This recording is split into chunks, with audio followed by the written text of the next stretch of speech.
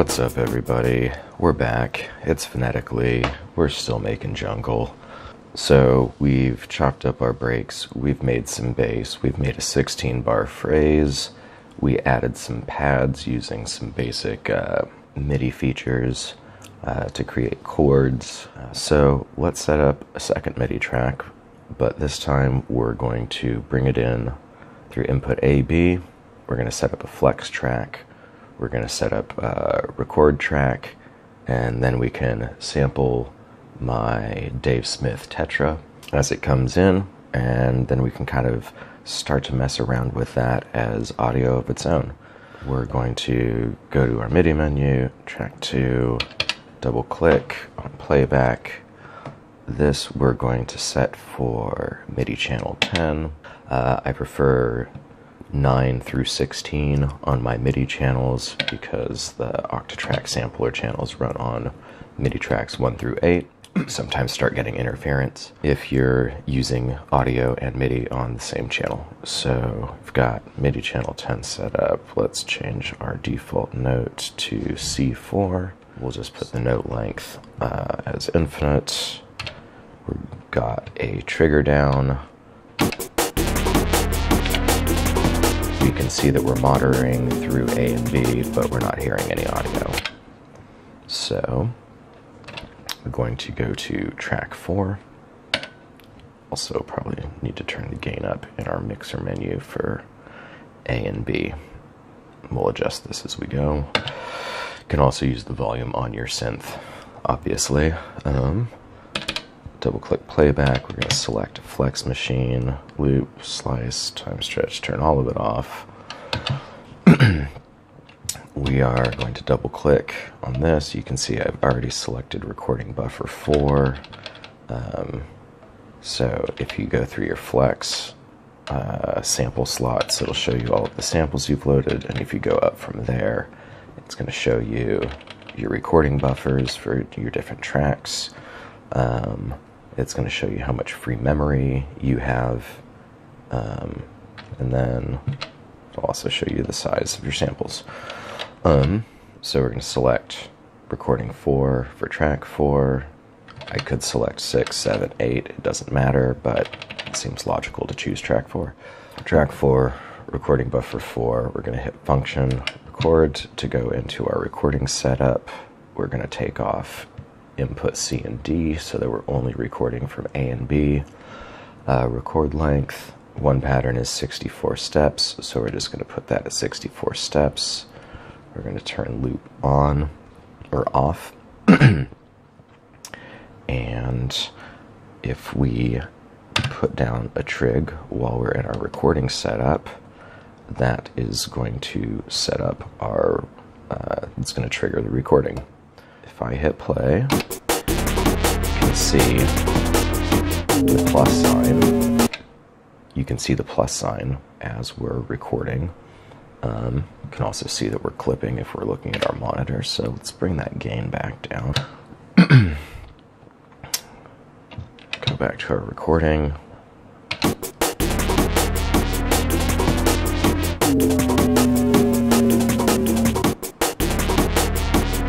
So if we hit track 4 and edit, we can go into our sample menu, and there we'll see what we recorded. So the reason we're not hearing that on the playback is because we haven't put down a playback trig. So once we're out of our record menu, exit out, and then we put down a playback trigger. Playback our recording.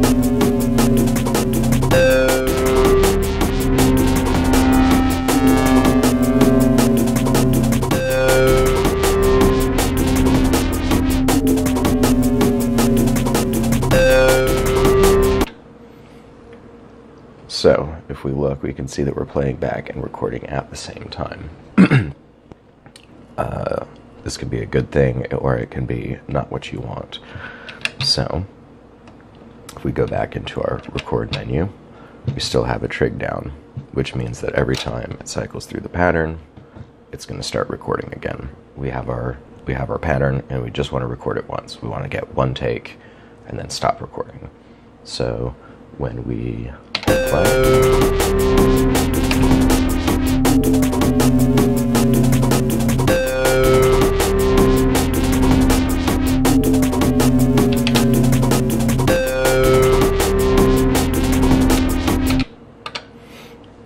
so we've turned off the record. We still have. So this is going to be boosted by +12 by default, which is it's pretty loud in the mix. So let's start playing with some of the arpeggiator options. I showed you some LFOs and MIDI controls in the last video, but we didn't really talk about the arpeggiator. So if we turn it on, so mode off, if we use C encoder, this will start selecting the different arpeggio modes. So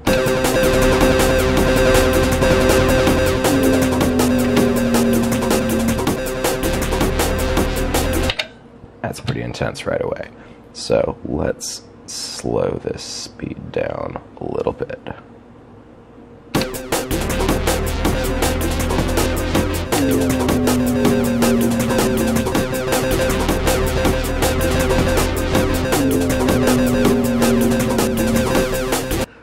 Let's go back to our chords. Let's add a 7th. So this will just be a basic power chord.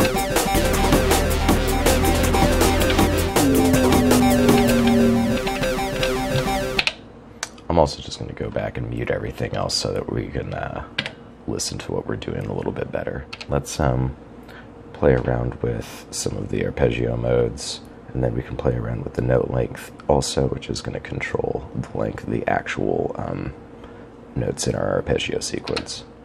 So note length.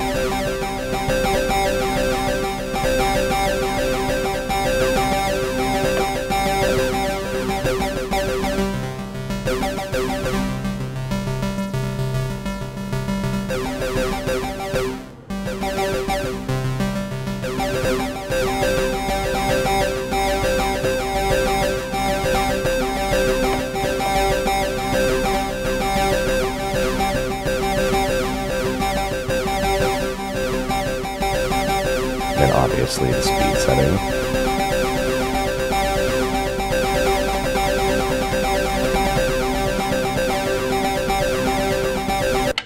And then range is 1 octave.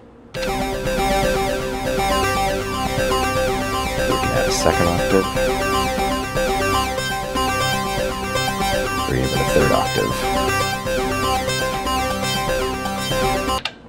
And so our arpeggio modes are also, excuse me, going to control how we cycle through our octave ranges. So most of these are going to go lowest octave to highest octave.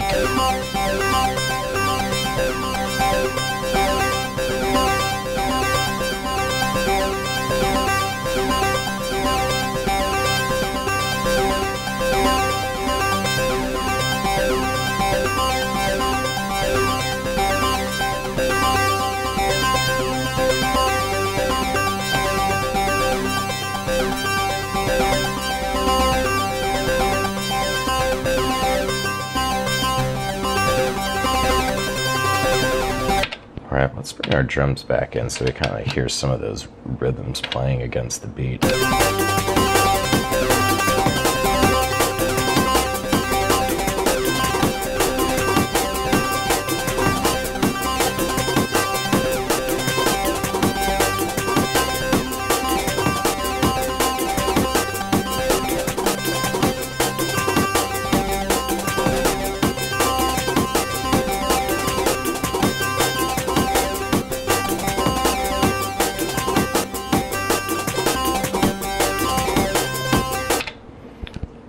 So I think that's starting to sound pretty cool. I think that's a lot of fun. What's really cool is because this is an Elektron device, we can start to parameter lock all of these settings. So if we go to our second measure, we hold our lock, this one can go at speed 10, can have a 2 octave range, can be in shuffle mode, and maybe we start to tighten up that note length.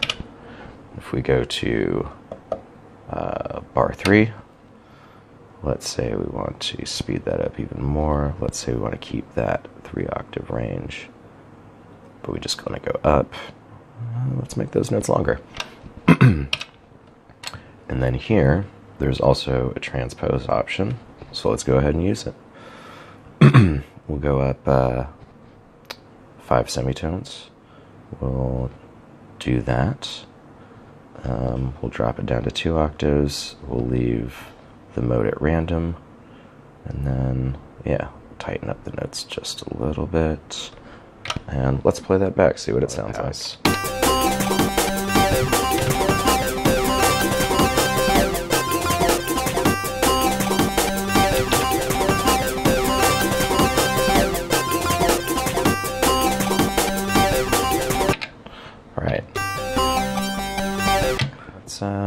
Let's start moving that around. So let's take that off the first beat. Let's put that there. And then let's just kind of get random with it. We can play that back here, pitch it up on that step. We can put one here and slow the rate down just at the end of that bar.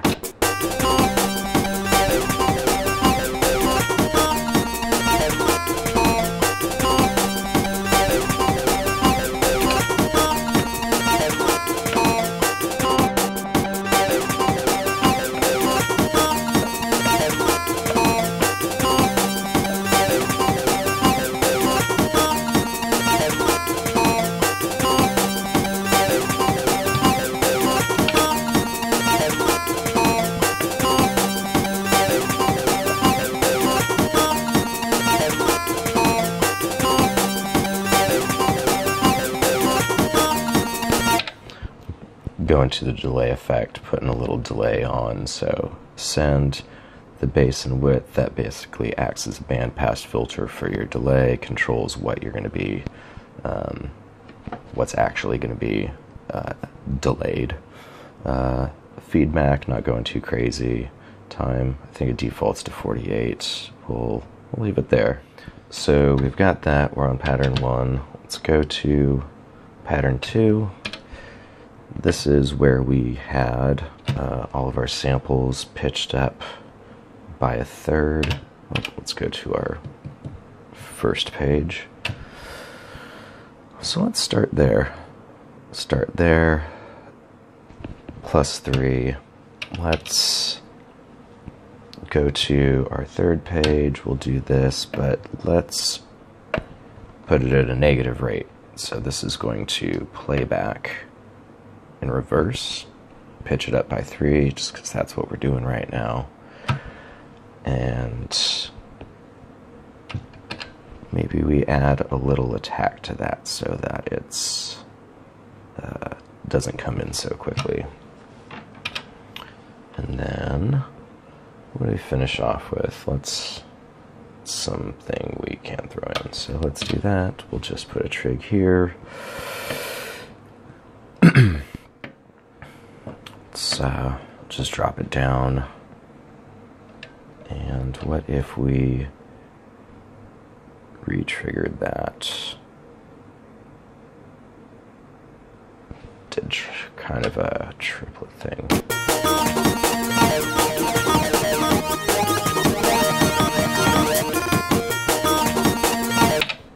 All right, 3rd pattern. Let's we'll just place a trig. We'll kind of bring it back to center, and then we'll get crazy with it again. Let's do some short little clusters. So I went to the amp page. I'm bringing in the hold and release. And since that's at 5.5, 1, 2, 3, 4, 5, that means that it should be short enough that there's going to be a little gap between these two trigs. Give us a little staccato playback of our sample. Last pattern, we pitched up by 5. Let's mess with our filter envelope. So we'll give it a negative depth, we'll add a little attack, and then when this plays back,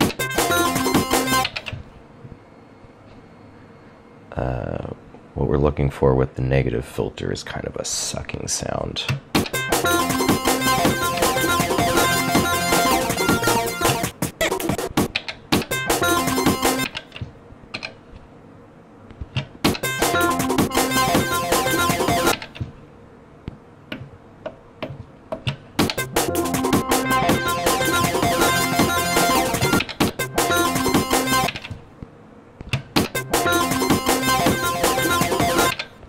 There we go.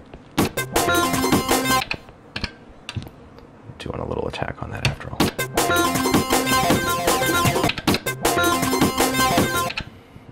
And I think we went back down to a +3 over here.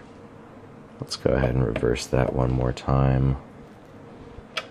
And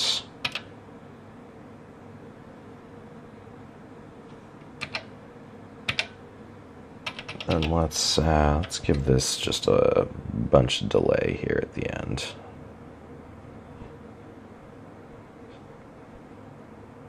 Let's kind of draw that out a little bit too.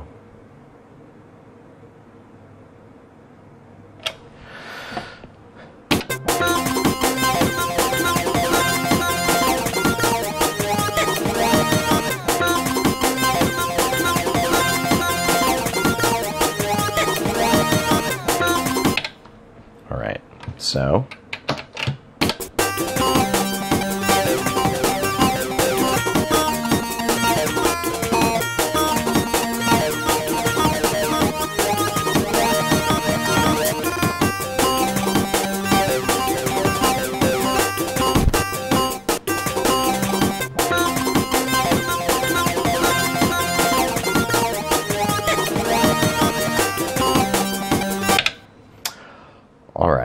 So that's kind of crazy. I think it's cool. Could go back in, edit it. Having it running in the background the entire time is maybe a little much, but yeah, we're just getting out. We're just getting out ideas. We're just going as fast as we can, trying to get out as many ideas. So we are going to stop there.